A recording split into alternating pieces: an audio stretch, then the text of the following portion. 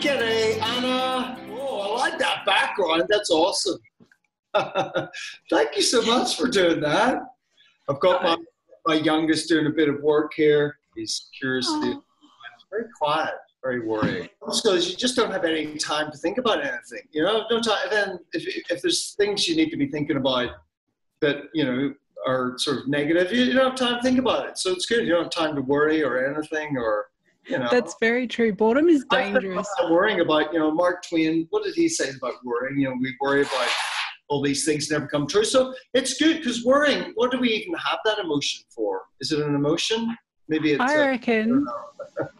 I reckon it's the anxiety that we would have had about surviving. But because we're kind of not surviving, we're not in the wild, we just then worry about stuff that we think is going to make us. Those against dinosaurs, even though we didn't live with dinosaurs, but I'll just, for the sake of this cartoon chat that I'm having here with myself, sorry, Anna. I will go into normality very soon. How are you going? It looks like you got Christmas lights behind you. I like them. This is like the darkest part of the whole house. I don't have Christmas lights everywhere. I would just say, let the world be Christmas. Because, why just for a month, a year do we have Christmas lights? It should be all the time. And I'm too lazy to take the ones down that are outside, so they stay up all year as well. Oh, that's awesome. I like that. They make it cheery. And so you're getting a bit of writing done? No, none. Can't focus at all. No, not none, a bit.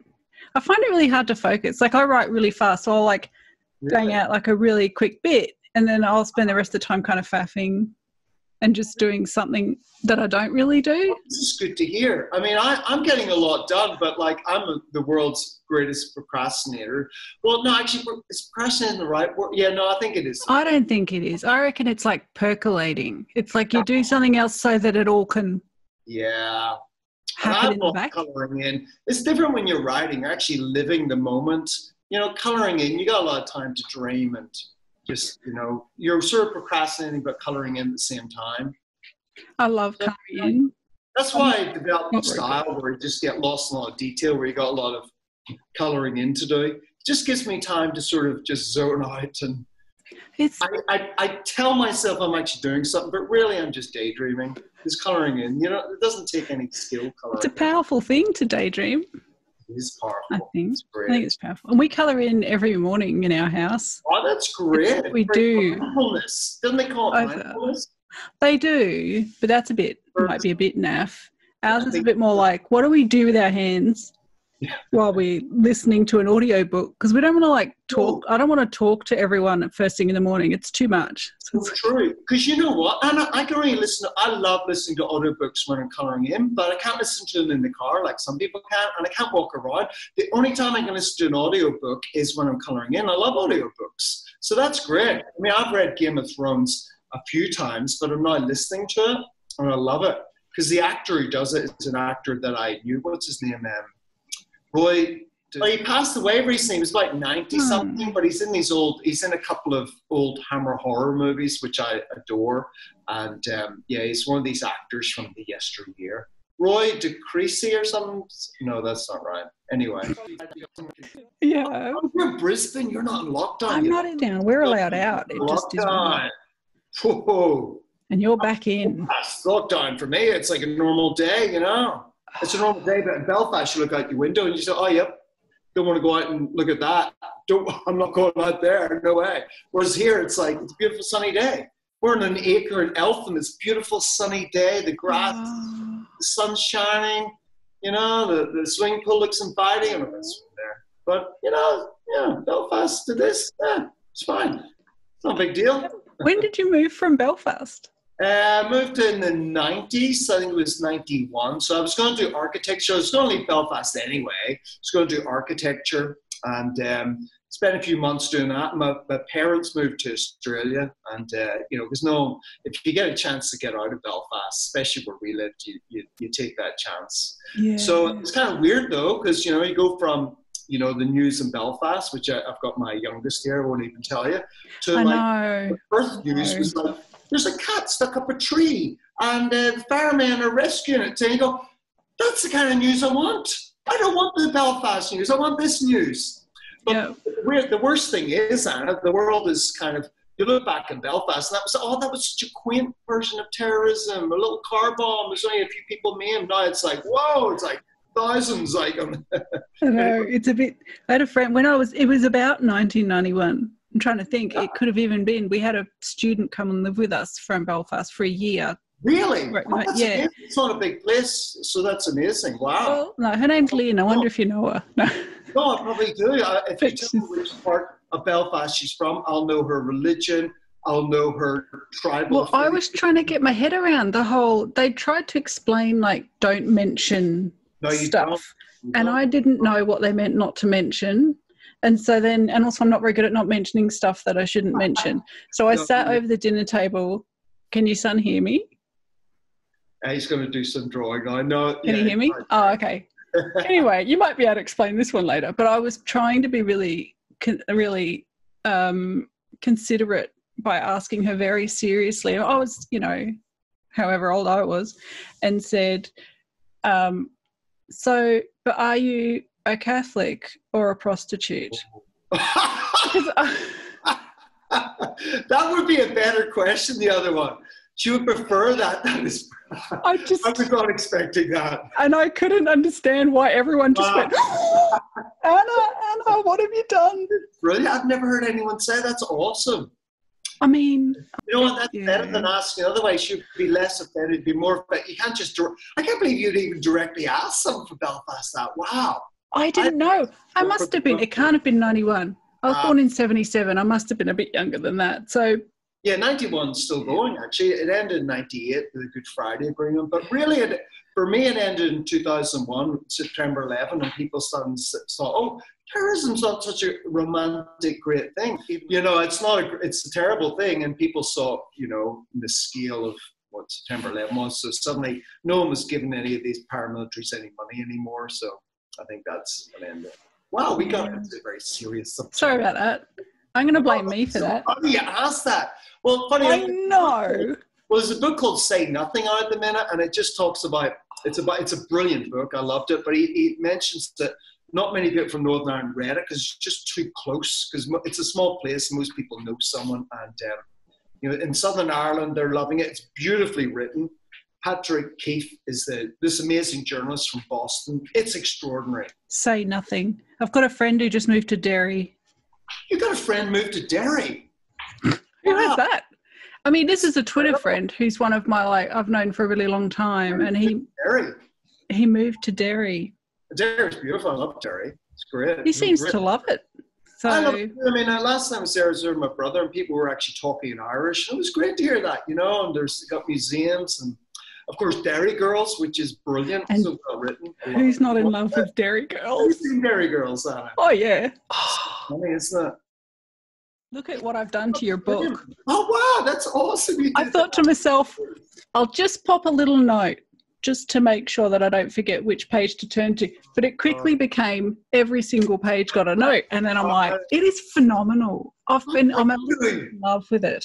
Which is, I still look at it, and sometimes I do a book, especially a picture book, and I cringe. But that one, I had so much fun doing it. And you're really hard on yourself. No, I can't believe it came out even. Scholastic are pretty good doing the production. I remember telling a mate just before it came out, said, there's only two things I don't like about it. One is the price, because it got a bit expensive, and I couldn't fix that. Another one is the cover, and he said to me, they're two pretty big things. But I managed to fix the cover. The cover was too busy, but no, I'm really pleased with the cover now. I never spent about stuff, but I'm actually happy with it. That's very good. And it's in Scholastic at the moment. Club, do you mean? It's in the book club, so the kids can get it. It's $20 in there, so that's book club. I looked in their one, they both get book club.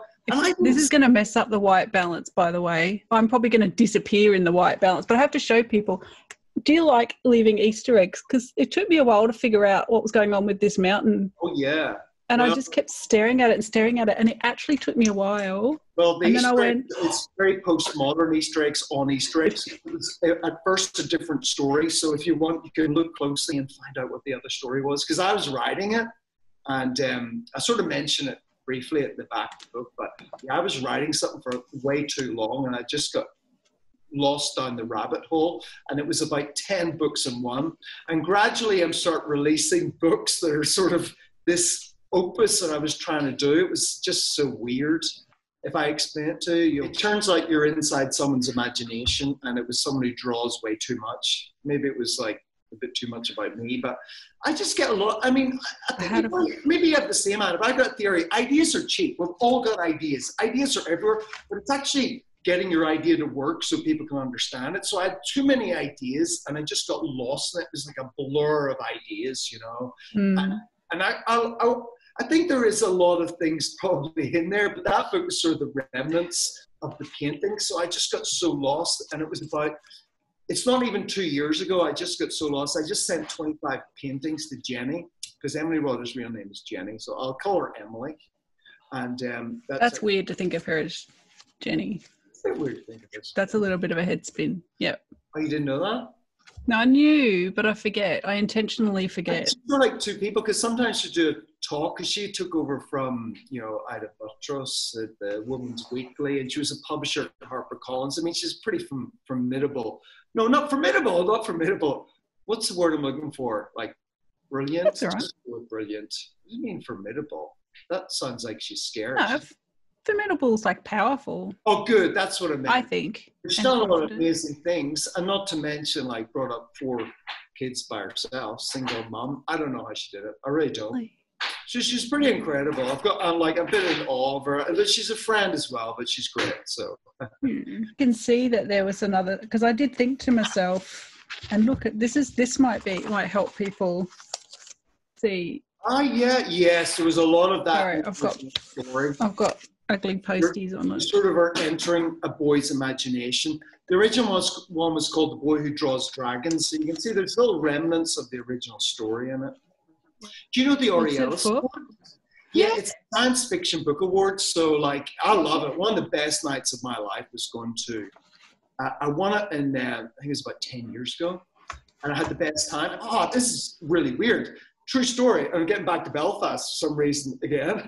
But I sat down, right, and I just hear this Northern Irish accent beside me. Right beside me is a guy from Belfast. We get talking. His name is Patrick Jones. And he's this brilliant illustrator, draws dragons, some quite similar to my stuff. He loves Boris Felicio, if you know that illustrator, very famous illustrator. And we just got on like a house on fire, similar background. And we stayed up all night, just pub crawling in Brisbane. I was in Brisbane as well.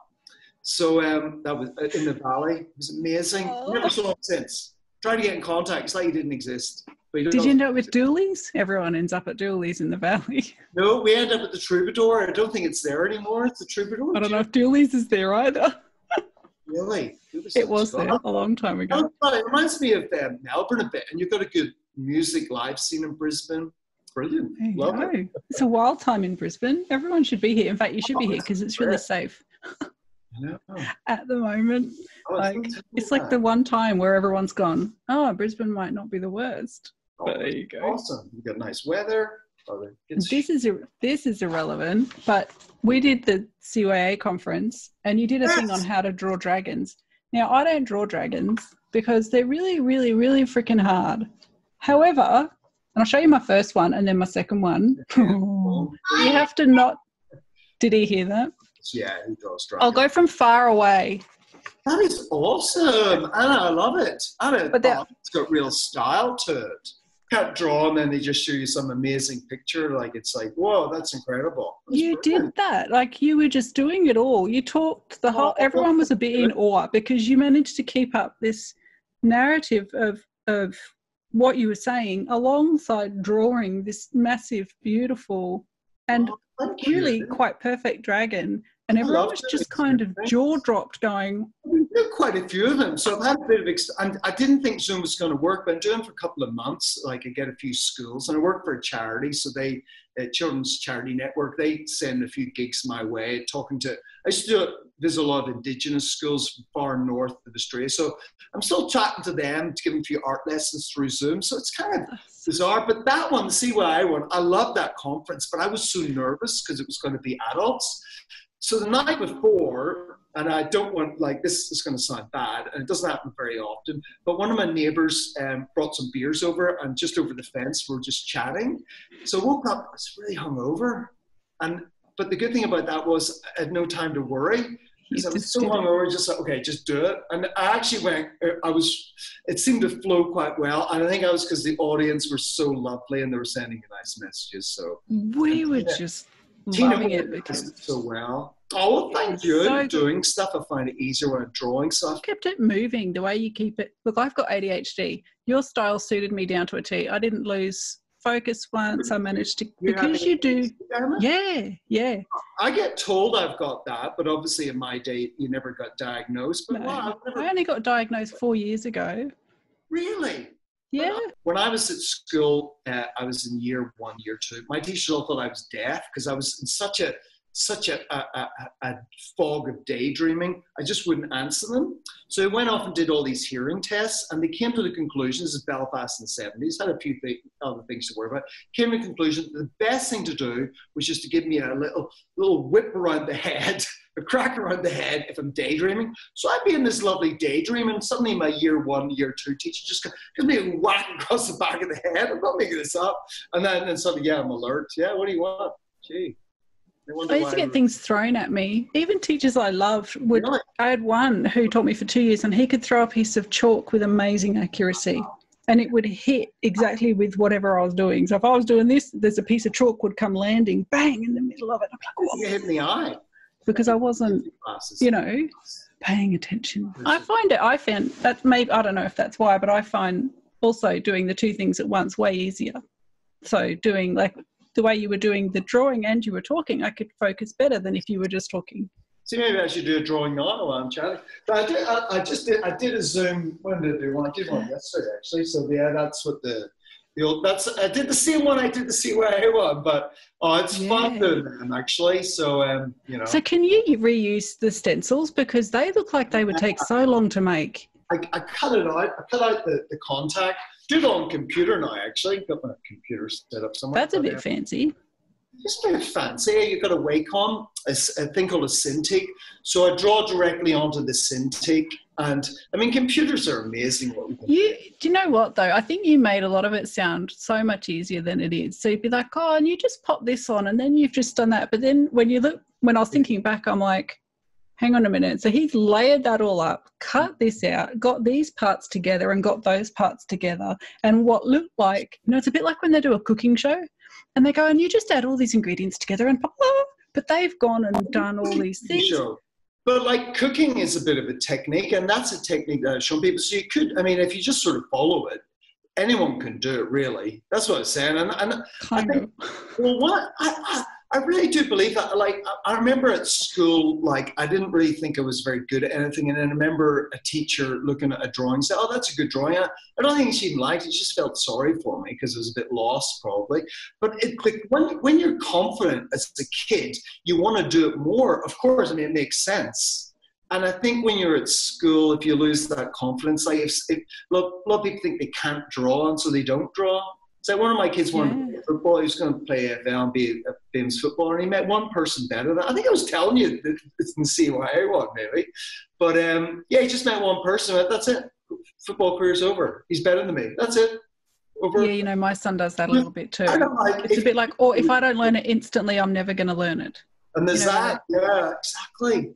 Something like this is something like, when you do a workshop with the kids, you can show them that it's actually pretty. So it is. Sorry, that was. It's that you can do your best. Well, no, what do we do drawings and we call them like ish drawings, like that would, like what I do might be dragon-ish, even if it looks a little bit like a lizard and a dinosaur. It's dragon-ish, and I'm really happy with that.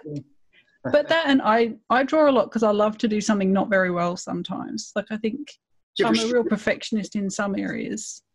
Do you ever storyboard your books? No one would do that. Although it's not bad to do, though. I don't plan them though. Novels. You don't plan them? Oh, you're a gardener. I'm like let it grow, like George R. R. Martin. You let it grow, but then unfortunately you kind of maybe never reach your destination. If he plotted it out, it'd be a really boring, not boring, but it wouldn't maybe it's good. Have you ever read Game of Thrones? No, because I'm a bit of a chicken. Yeah. As in, some of your drawings scared me.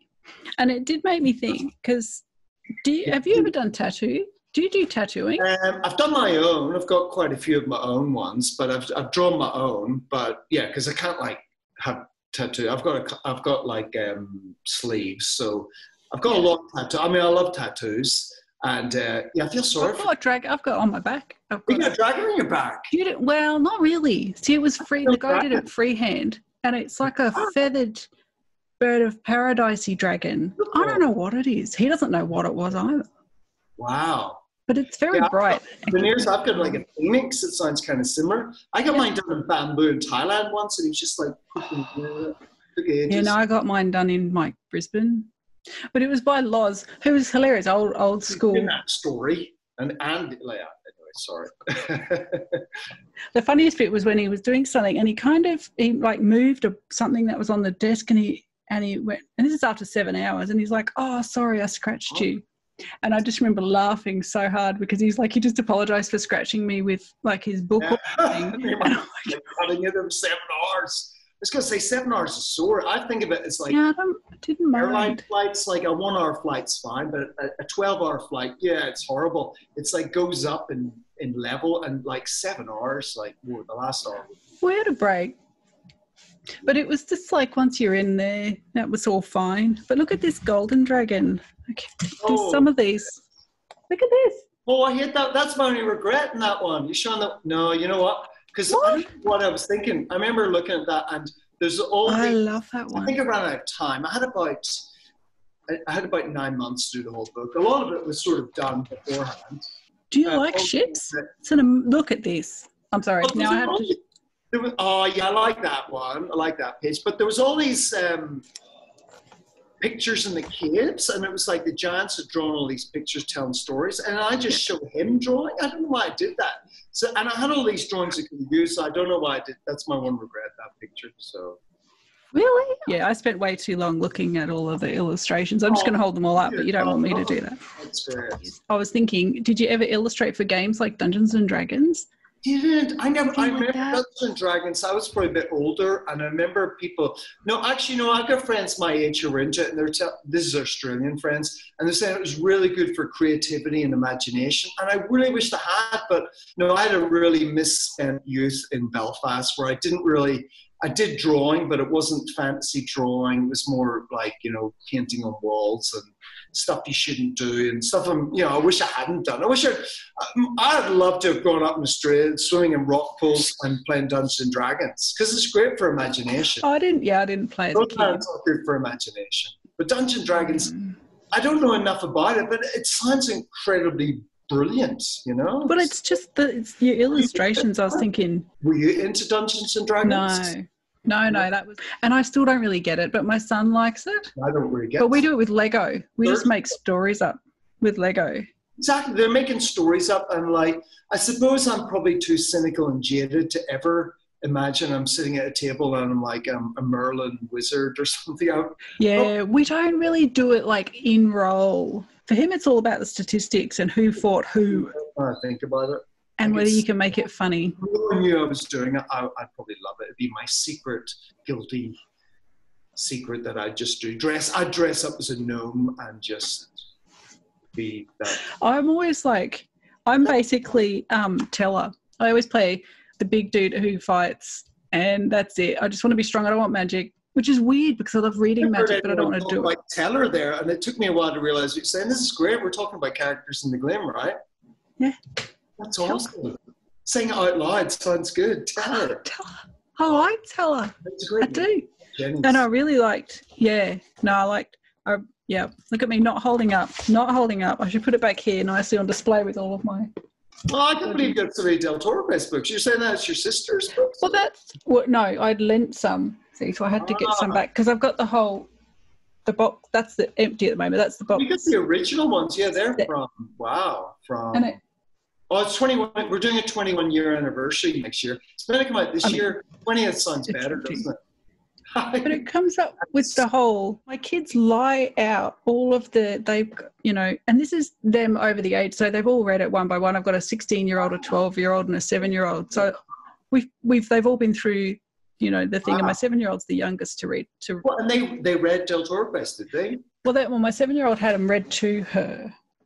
Wow, that's good. I don't know, did she do all of them? I think she did, because she was then laying out all the gems she could find in the house. Well, that's great to hear that. I find they're really, during the time, they were huge. Like in Japan, everyone was reading them. It was, people come back from Japan and say, oh, I was in the train, everyone's reading it. But these days, you ask a kid, most of them don't know it. So to hear that kids, and they read it in school, and because they read all the silver door and the red door and the row and yeah, I did those ones. Rim and Delta. So they read all. So this is the thing. I didn't realise I'd been living with, and I do have Old Ridley or the. I've got the Old Ridley, yeah. But again, don't know who's borrowed that one. Someone's got Old Ridley. But I didn't know I had so much of your work on my shelves. And I'm that's great. Oh, I love hearing that. It's really bizarre. Even though I'm getting used to the idea that writers are real people, right? This is sort of new. Like when you haven't grown up in a world where people who make things that, get published. And then the idea that illustrators are real, this is all just kind of that. I think in Melbourne, something like, what's this just say? I think it's 82% of all people living in Melbourne are actually illustrators, because it's heaps of here, so it's pretty young. An illustrator. I had to look up the castle place you mentioned. Oh, Montserrat, where my studio is. You have a castle. This is people may not understand. I did look it up, and I thought to myself, hang on a minute. The book King Arthur Montserrat, the word Montserrat. I think that's where it comes from. Yeah, it's amazing. I love it there. What is it? Is there seriously a castle in Melbourne? Oh, you haven't checked out? Yeah, we do readings from it because it's all shut down now. Yeah, people pay to come in and they look around these castles. It was built about 100 and something years ago by these artists. And one of the original guys, I must have the time wrong because he died the year, so it wouldn't have been 100 years. I think it's 80 years ago. Jan Jorgensen. I was trying to do that. I'm not sure if that worked. So he's one of the guys who started up, and he passed away. Unfortunately, I mean, he's quite old. I think he was in his late 80s. And some of his family, I think, are still there. I mean, there's a few artists left, not many. And so I rent a studio there, beautiful big studio. And yeah, it's in a castle. Hard to explain, you could say. It is like a castle, there's gargoyles and everything, and they made it out of all these old bits of sort of building that they knocked down in Melbourne CBD, apparently. Just took them out. But that's just phenomenal. I know it's in Eltham, so I'm in Eltham. So I'm actually in research, just about a couple of kilometres from where Montserrat is. I know, it's beautiful. It's really beautiful. It's the only one like it in Australia, and there's peacocks running around, and there's lakes and stuff. Parts of it, I know. So bizarre. It's so bizarre. Because I took my mum there because she was visiting over Christmas there. I won't be able to do that for a long time again. I took my nephews, and they're just walking around and go, oh yeah, that's fine, yeah, that's good. And I expected to be more amazed, so I'm really glad you're amazed by that. This is how I imagine it. You realise this is how I'm imagining. It's that's a photograph of Montserrat, and it has dragons in it. That's exactly no.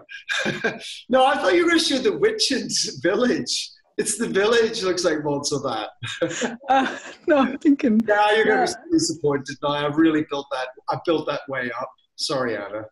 Built it like that. It'll forever be that way for me. Yeah, no, it's more like a little rambling medieval village that looks like it was built by some artists. No, it's in between. I just find the whole thing amazing. Look at all the pictures behind you. They're amazing.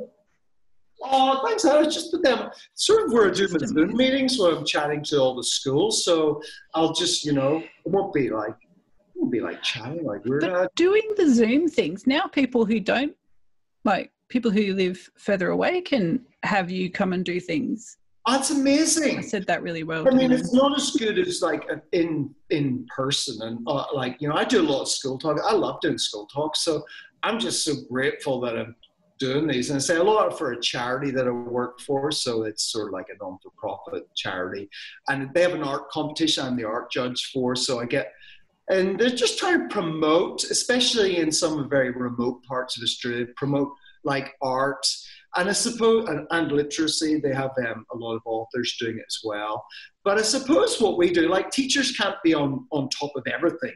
And because I spend every waking hour doing art, then I'm going to probably know a few little things that maybe they don't know. So I'm able to, you know, simplify it. And art is something that kids get, because they're like, my son is very quiet because he's drawing. I'm letting him do his drawing at the minute.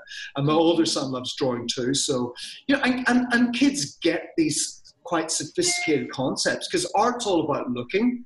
And if you want to prove something, if you want to prove the colors get lighter, get further away, take them to a mountain range, go, look, they're lighter. So it's something they can see for themselves. And they get these university kind of, you know, it's really university standard concepts that you learn. Like I learned it in architecture. And you can, if you say it in a practical way, they get it. So it's really rewarding teaching it. So, but also you get to see someone who takes it seriously and can have that role model effect. Like if we'd had someone visit, I can't even imagine, you know, visit the school. We never had a writer come. We never had an illustrator come or an artist. I know you mean exactly, sort of legitimize it.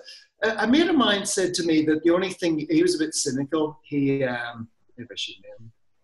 Philip Gwynn. I was just going to name him. He did Australian Rules, that movie, and Deadly, and a brilliant guy. But he said the best thing you can do, he does a lot of school talks. Actually, I'm allowed to talk about him because I designed his logo for him. So I did that for free. So I can say, but he says the best thing you can do is to show students that, you know, there is like another path you can take, which is, you know, a creative path, and it doesn't have to be, and he comes from a computer programming point of view. So trying to do this as nicely as possible, so I'm not saying, not that I've named him, but it's an interesting concept. He says, but he's sort of quite cynical. He says that's the only thing you're teaching some, that there's this alternative kind of path for your career. But I think it's more than that, because I think it's more, you can't teach people, even if art and writing's not something they want to do all their life, it's just another way of looking at the world, and it's your imagination, and it's problem solving. And that's what I say when you're writing a book. I wonder, does anyone draw, storyboard it?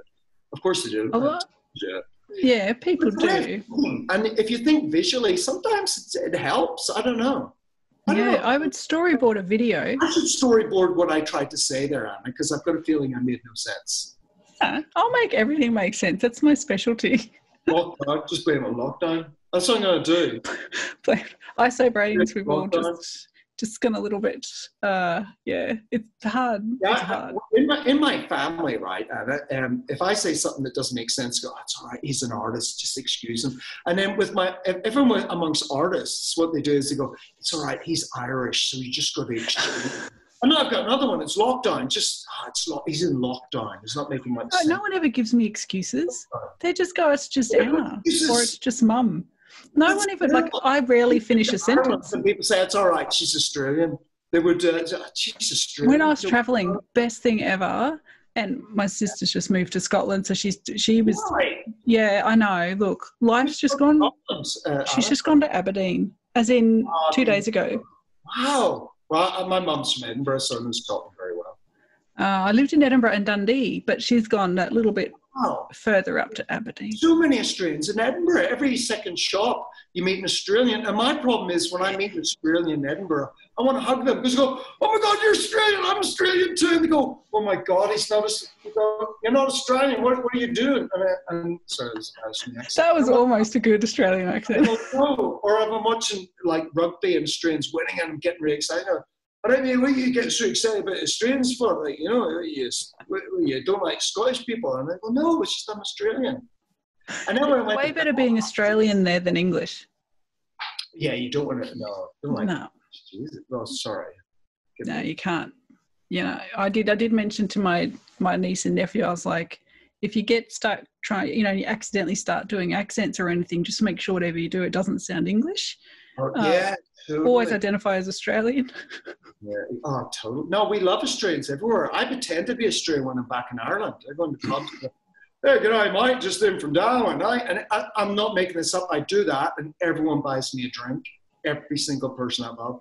And then I'm like, all right, see you later, guys. And shouting, and seriously. Did you ever get the joke that no one here gets this? When I was over there, they used to all go, hey, Snowy, I can see the pub from here. Because there was this joke, there was a Foster's ad on television where they'd have a guy on a big veranda and he'd be on, hey, Snowy, I can see the pub from here. And they said that to me for years. And I would just go, I don't know. Wasn't it? Because, you know, when you live in we get Northern Ireland, unfortunately, part of the United Kingdom, so we get British televisions like Foster's, Australian for lager, Paul Hogan, get to Australia, everyone's drinking VB. Go, No, where's the Foster's? And you go and order a Foster's. Go, Foster's, mate? What are you ordering that for, mate? You go, what? I thought everyone was drinking Foster's and calling prawns shrimp. And what are they? It's not chuck on, what do they say? I'll skip on the Barbie. I don't know. It was something weird. Someone really thought I rode a kangaroo to school. Barbie for you. What's that? Someone really thought that we rode kangaroos to school, that it was actually possible. No, that's you Australians. You tell us all these stories, like in the airport, there's meant to be loads of kangaroos. And then drop bears. And the tires are white. Tires aren't white. They're black, same as any other tires. It's really disappointing. Stop doing that, Australians. It's a little bit funny. People do believe some really bizarre things about us. So well, we thought it was true. I found it. Beautiful beaches up there. Oh, well, there you go. Talking of the Scottish cows. That's what we're talking about, Scotland. Scottish cows. That just made my day. Also, there's a bit of Northern Ireland down the bottom, Giant's Causeway, which is a pretty amazing place. So if we had your weather, Northern Ireland. Where? What am I looking for, Northern Ireland? Hexagon-shaped rocks, Giant's Causeway. Yeah. Is that a Northern Ireland thing? Oh, yeah. Well, it's the story of Finn McCool, and they have the rocks in Scotland and Northern Ireland. And the idea is that this giant made this causeway by throwing rocks across it, and then he met the other giant who was much bigger. So he ran back, and then he disguised himself as a baby, and the other giant comes back and goes, you know, oh, if that's the baby, the father must be enormous. And then he runs back. So that's a very short version of that story. It's a great story. I wanted to sort of do a version of it, sort of, you know, turn it on its head and change it around and then sprinkle something else on it until it's completely different. And I can't wait till you get all the stories written that you've got. Like when you untangle them all and make them into one, you know. Yeah, well, I've got a few of them coming out, weirdly, and they're sort of remnants not coming out. 2022 is the next one coming out. Yeah. But, so have you illustrated as well as written, or have you? I've only written one book that was World of Monsters, so I did one, and it's not even a story. It's just like, I know it's just a bit. I don't have. I've got it upstairs. I should have brought it on. It's not great or anything. It's a weird book. It was, yeah. It's just sort of a rambling boy meeting monsters. Really, I tried to make it sort of scientific and. You know what it's a bit like? It's a bit like those ology books, but a story in it where they meet monsters and it's sort of like you go into what it's made out of and there's little pull-out sections and stuff. I think it's out of print. Can't get it anymore, but it was kind of fun. But I love the ology books. Yeah, I actually went and checked all of mine to see if you'd done them because I was thinking, really? But they didn't quite match. I knew in my head they didn't quite match, but we have loads of them. Yeah. You know, this one was originally called Monsterology, but then when the ology books came out, I couldn't call it that, so it's called World of Monsters. But it was because he's a monsterologist, you see. So it's funny how things like that happen. Sometimes you think you got a great idea, and then it comes out, and you go, "Oh no!" It's like I think it's called morphic resonance, right? Where there's like have you ever heard of morphic resonance? No, tell me. The monkeys started eating something they'd never eaten before in this island that they happened to be studying. And then in another study at the exact same time, the same species of monkey that weren't related at all started eating this fruit at the same time as well. And it's this idea that there's some connection of everyone's brain. Sorry, that was very... Wow, it's a bit Jungian kind of. We're also living in a matrix. According to, what's his name, the Tesla guy? Elon Musk? Is that his name? Yeah. Okay, well, he says we're living in the Matrix, and his reasoning for this is in the future, we're definitely going to build the Matrix. Definitely. 100% we're going to build a Matrix that we can all live in. Now, because we're going to build it in the future, the chances are the future's already built it, and this is the Matrix. So statistically, according to Elon Musk, we are definitely 100%, or maybe not 100%, 99.999% in the Matrix. Yeah. I don't know where we actually but the Matrix. But do we care? I know. That's what I care. It's just, I'd rather, if the other, would you rather live in a beautiful matrix that isn't real or just live in your normal world that is real? I think I'd take the real one. I don't want to live in like a... I don't want the choice. You don't want the choice? No, I don't want choosing. I just want it to be, like, if this turned out to all be fake, that's okay. Just don't ever tell me. Or if you tell me, see, then it would be ruined. You couldn't enjoy it. I mean, you could have done a better job. I mean, Australia's pretty good. They got a good job in Australia, but Northern Ireland in the 70s, gee, they really stuffed that up. And the 80s. Yeah, it's like, what were they thinking? Can't you fix the programming? We fixed Northern Ireland. There's a problem. There's a glitch there. So it's not working. Like 18 degrees, a summer's day in Aberdeen. Fix that. Come on. There's a lot of fixing can be done in this matrix. Not happy with it, Elon Musk. Stick to your Tesla. Just going to send a complaint. Just put in what do you call it? Like a maintenance order. This is the Matrix. Who do we 2020 is just so wrong. 2020, jeepers. What were you thinking? What the? Definitely a bug in the system. Definitely. If this goes to YouTube, wherever you put it, this bit won't be aired because the Matrix edit everything out that lets people know about the Matrix. And suddenly we'll disappear. And people say, I'm sure there was this brilliant author called Anna, and she's doing these great books. And I don't know what happened to her. How about the guy who used to draw the dragons? Isn't that weird Irish guy with the beard? Did he always have a beard? Didn't have a beard. Something went wrong. Yeah. Did you use your own drafts? Oh, you know the picture I held up with the bed? Your own drafts? Yeah. Were they like your sketches? Oh, they were.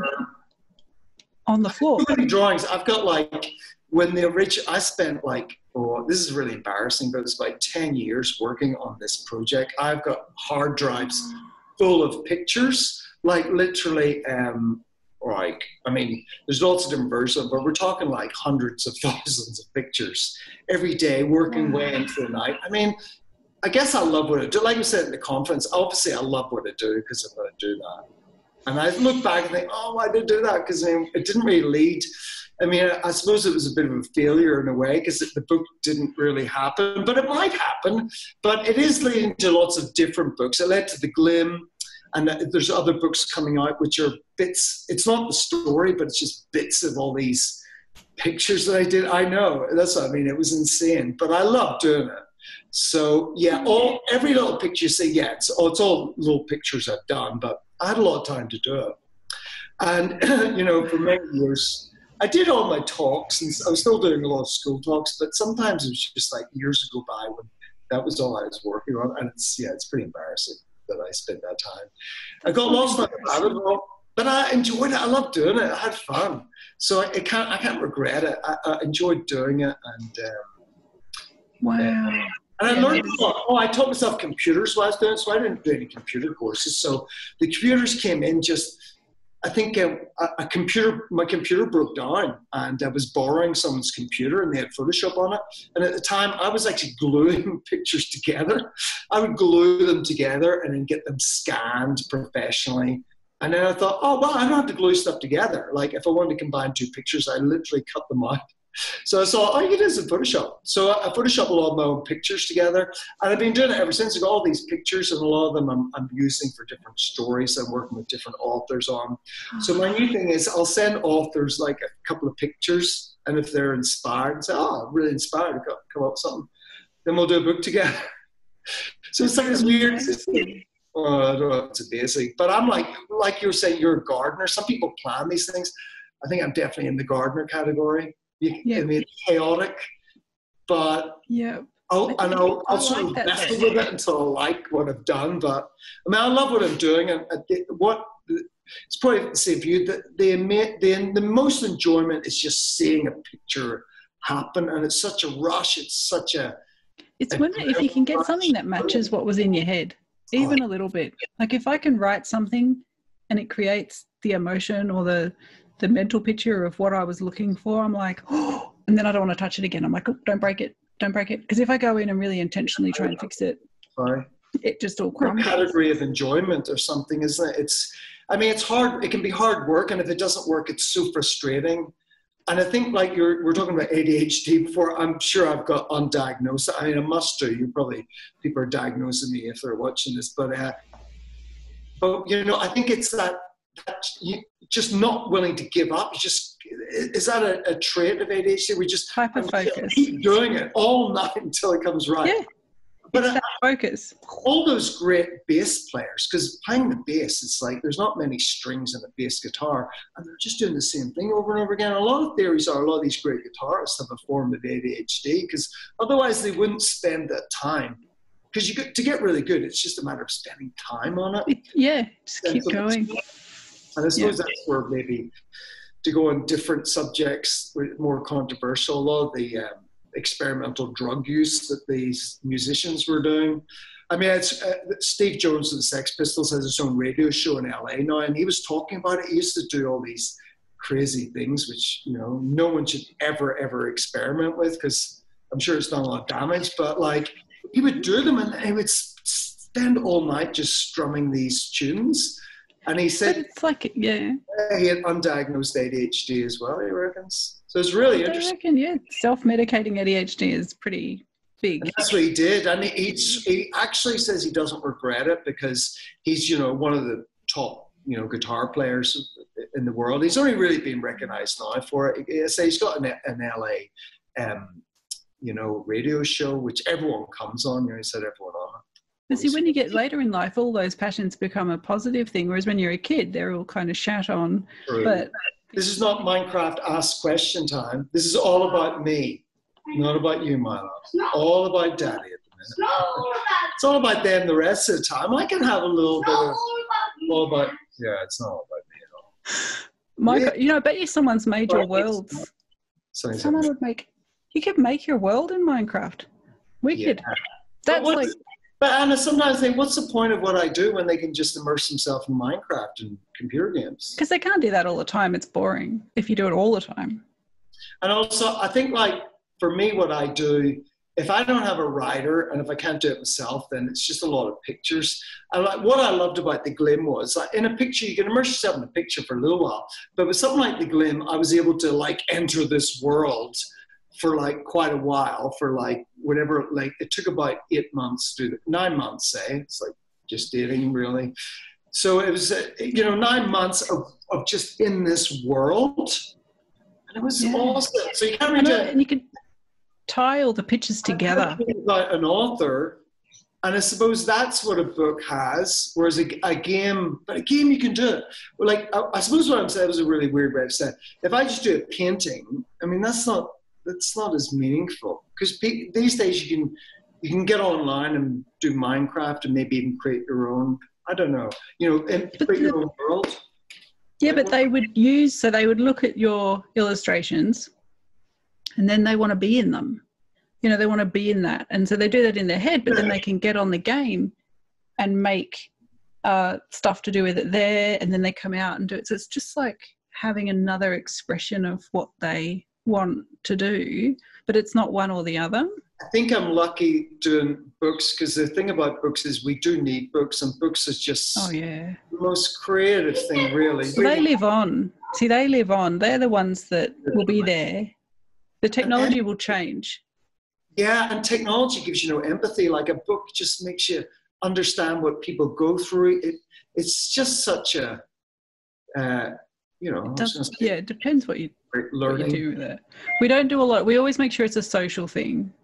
We do that. Wow. But the technology all of it, everything we do, like we try and, because we're isolated type people anyway, we try and make sure even the gaming is social, books are social because we listen to them together or we read them together. Like you have it on the table for a few days, and then we have so many discussions about it. Oh, that's terrific. Wow. Things in it, and so it all becomes like... Oh, that's great. Yeah. So you've got the balance of the gaming and your... Yeah, but that took a lot of work and a lot of Yeah. You know, that's one of the only things I'm really careful on, because otherwise you would do it all the time, and then it's no fun anymore, to be honest. You've really got to have the limits. When they discover reading, it is pretty amazing. Like my boys just discovered audiobooks, and it's not actually reading, but they're enough of it and entering that world. I love that they're just allowing themselves to get lost in like a story. And as I said before, it's like that empathy element. And so I guess like for me, I mean, I wish I could write those stories. I can't, never will, as I found out. But story, that's the ultimate. And if drawing pictures for a story is I like that immersiveness, that you can just enter that world. Yeah. But, I never I think I was saying that CYA conference. I think I never read really in Belfast, and no one really was giving me any books. I don't think we even had a library, and I guess people had other things to think about rather than making sure kids were reading the right books. But I think in Australia, that's the great thing of like publishing is going through all sort of tailwinds. But the great thing with publishing is there's teacher librarians and there's teachers at schools that are promoting it for our readership, the younger readers. There's a lot more now. Like, I didn't read as much as a kid. I was a terrible reader. Yeah, right. So that's like me. And the range now is incredible. I mean, there's everything. There's a lot of funny books, and maybe, I don't mind that because the kids love it. I mean, I remember bringing a book home and I thought, oh, this is so puerile. This is so silly. And I read it to the kids and they just burst out laughing at the end. There's a picture book. And I thought, what do I know? It's not actually for me. It's for them, and they love it. And that's what I want, So the funny humor is great. And I love humor, and brings something about humor which is instantly gratifying or whatever. But so I can understand all the funny books. It gets them in. And it's like mine to read like some funny ones, and then they read a more serious one, and then they'll read just like everything like that we watch. Like you just want different things to match your mood. And we just tried, one of my kids she just started off by reading receipts or cards. And I'm like, okay, you can read whatever you want to read. If you want to read the ingredients for that, and that's it. Awesome. Just read that, and rather than like get in them on reading the right thing. If you just let them read whatever they want to read. Read more, yeah. And then receipts. Book of receipts. Yeah. That's not a bad idea. I prefer the micro kind of little creatures. I must have drawn something pretty funny there. See, a book of receipts, get them laughing every time. There's something about the book of receipts that really has an effect on young people. Let's do the book of receipts. Receipts. A print run of 10, $60 each. With GST added. GST added, a bit more on. But mine are obsessed with dragons. That's the other thing. Mine are absolutely, utterly, and completely obsessed with dragons because they're scared of dinosaurs. Well, I mean, they're better. My younger one's the best at this. I found dinosaur images really frightening, whereas dragons, and also dragons have like qualities. Do they like their dragons to talk or to roar? Like, do they like the talking ones? They don't really mind. They want them to have elements. And so, the different colours. So all the dragons will have elements. So it's like a fire dragon and this goes across many fantasy narratives that they'll have an element that they represent, and they love the facts about that and what they Wings can of do. Fire? Are they reading Wings of Fire?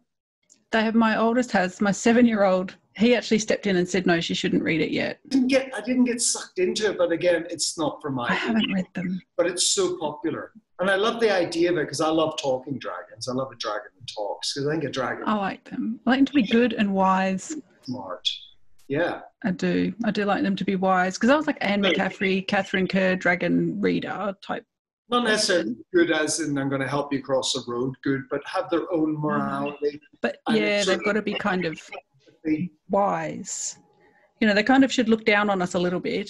And I don't imagine dragons being really kind of, three-chord thinking. Just, they're complex. Just made that up, three-chord thinking. I don't know what I'm thinking, but... I think they should definitely not be... I don't like them being like Puff the Magic Dragon. I'm not a fan of that. I vaguely remember that one. That's a song, isn't it? Well, yeah, and they're sort of silly kind of ones. Right. I'm not big on the kind of Well, it's dumpy derogatory silly. towards dragons, isn't it? I mean, it's Yeah, derogatory, and I think people should stand up for dragons' rights. I think so. There's been too Dragons' much rights. against dragons. And these funny books, dragons, are belittling the seriousness of the dragon. That's true. Yes, I absolutely and wholeheartedly agree. My 7-year-old is quite devastated, although she's being very tough about it, that I think she's realised they really aren't real. I'm sorry, I don't know who's listening. You know, but if you look at different cultures, not- all different cultures have dragons, different names for them, like Chinese dragons. And the feathered dragons are really... Now, I don't know, because I read it in one of these ology books, and you might know the truth of this, given that you're more like a dragon speaker. If the amphithea is the real name for the feathered dragons. Amphithea. I remember reading the ology books and wondering, did they make up all the names? Because, you know, there was the bipedal dragon, you know, had two legs. But are they the real names? Did they make them up, or are these like traditional? Are these the actual names by the first dragon? I'm not good when I get confused over the... Because there's like, you know, you can't mess with the real dragons. It's like, did Bram Stoker make up the name Dracula? Or like, I mean, I don't know. It's all these questions all through literature. I should know that. I don't know either. Did he make up Dracula, or was Dracula exist? There was Vlad the Impaler, but did all the dragonology books make up all those names? I mean, they're great. And the great thing is, it doesn't really matter because it seems real, and I feel like it is real. And sometimes I'll go to a school and they'll say, oh, that's a dragon without wings, and they'll give the name from those ology books of what a dragon without wings is. And I think, did they read the ology books, or are they in the traditional dragon speaking kind of? Some of them resonated, like the Chinese dragons would be called whatever, and that kind of. Some of them seem to resonate, but some of them are just really. I don't like being confused about whether that's the real dragon name. I don't like being confused either. I don't know about that. What about Pokemon? All those different creatures. I mean, that's. Well, my kids know most of the history behind some of those in terms of the real creatures. That the Pika. There's a real animal called the Pika. I was thinking the puka, which is an Irish kind of made up animal. It's like it's not that, is it? What's a Pika? No, I think this one's a Pika, which looks a bit like Pikachu. Oh, and that's a real animal. It's a real animal? Yeah. Wow. What, like real as it exists in the world? Yeah. I'm saying yes a little bit nervously, but I'm pretty sure I heard that yes, there is a Pika. I'm not sure if a puka exists. But they do like animals that are smushed together, or like if a dragon was like a fire dragon and an earth dragon, and then what dragon would that make? And then they're all sort of smushed together, aren't they? All mythical creatures, you know. I mean, it all comes from mistakes as well. Like, wasn't it? What was it? The centaur? Like, people just saw people riding a horse for the first time. It's a bit blurry. This is a little bit blurry. And they go, that looks like a half man, half horse. Whoa, that's great. The Mongolian army came across with those quite small horses, and they were so swift. Oh, really? People thought they were one. Oh, that's great. But I understood they didn't know it was possible to ride a horse, and it wasn't a concept they were ever knew. But maybe it was because there were small horses. Well, no, both. It'd be both. That would be like a funny scene, wouldn't it? Sort of these warriors and little horses, and you sort of be like, oh, that's not good. And before you know it, you got Genghis Khan, his wild men, just sort of pillaging and stuff. That's not. But YouTube's full of things like people chatting, isn't it? I mean, I didn't find much with authors though. I guess we're just not used to doing video format. The author ones. I listen to just bizarre ones, like someone talking about the price of. Well, they're talking about price of barley, which I didn't understand. I thought, why would Australia care about an Indonesian island? But it turned out they're talking about barley, and it took me a long time to think, wow, this is amazing. Barley. They're talking about. Barley has gone up and down in price. I don't know. It's really weird, but I listen to things like that, and I'm not really interested in it. But it's just sort of a little bit of company, really. Like, I don't know why I say that. I've got heaps of friends who talk to Zoom and stuff. But we spend a lot of time alone. That is kind of, you got to do it. No, and like that's what that's one thing. I mean, lockdown. I'm not really suffering, and it's all fine. But I do miss seeing my mates, and we were catching up for a while there, and we catch up regularly. So Zoom's not the same. Having a beer with your mates in Zoom's like kind of, it's not the same. Nah, I haven't done much social just for no reason. Zoom. Just weird because it's just weird. Like, yeah. Drink? No, I don't know what to do. No, and my family, if we wanted to actually see each other, we wouldn't know what to say. We just go on Minecraft and muck around in there instead. It must be great for that, though. Well, my kids That's how we catch up. Friends over the phone. Yeah. I love Minecraft. Yeah. So Minecraft is my favorite game. About me, remember, Miley? Not about you, about Daddy now. All about me. All about you. It's not all about me. Not about me, Anna. It's not all about you, Dad. I know that. I know it's all about edit this and and I will edit this and I will put it up.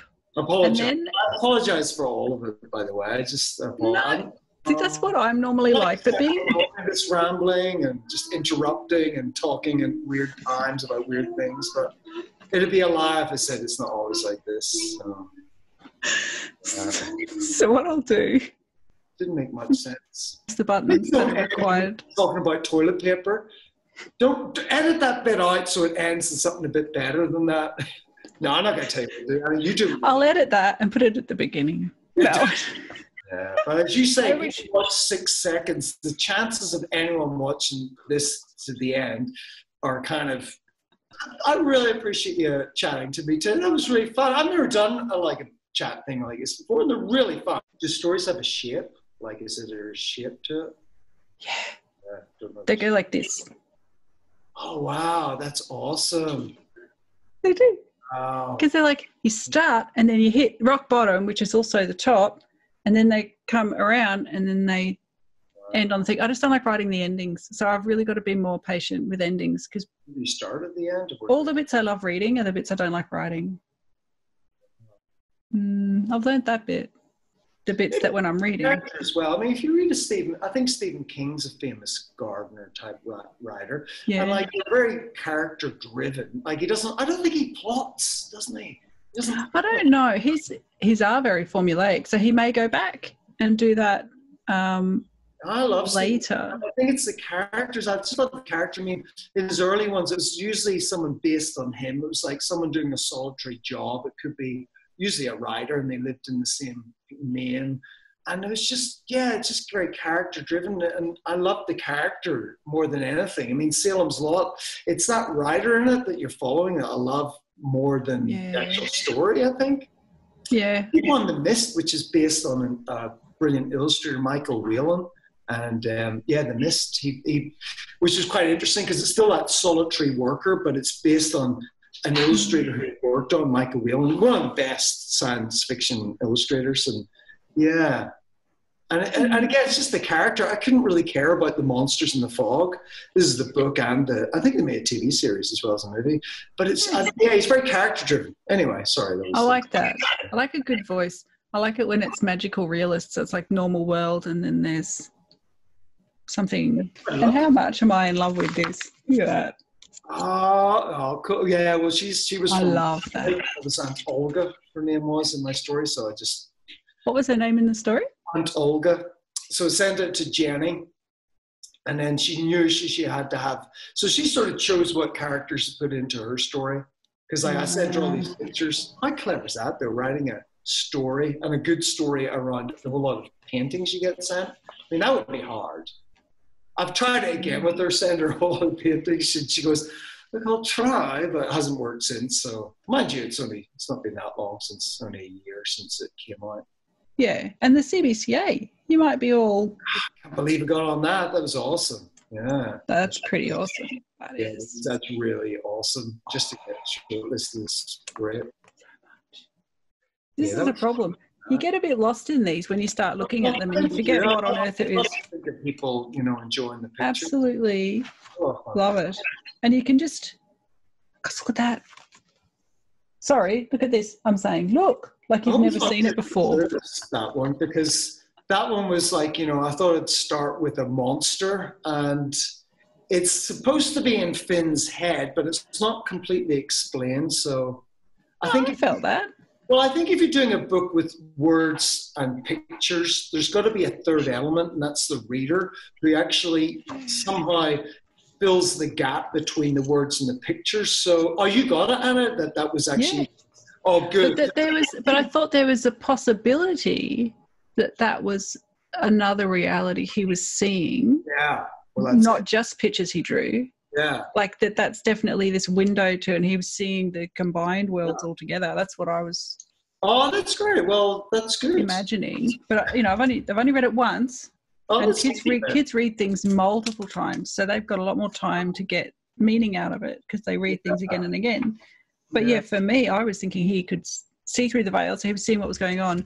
But even in Glimme, it was like there's still this other thing that he's seeing tying everything together, and it wasn't just Glimme and then the other world. It wasn't just the two. There was sort of this thing going on. I don't know. That's in my head anyway, that he was tying that all together. And even past and present, I didn't know if there was a time element in terms of seeing what had happened in the past and seeing what had happened or would happen in terms of when he sees things flying around. Is he seeing?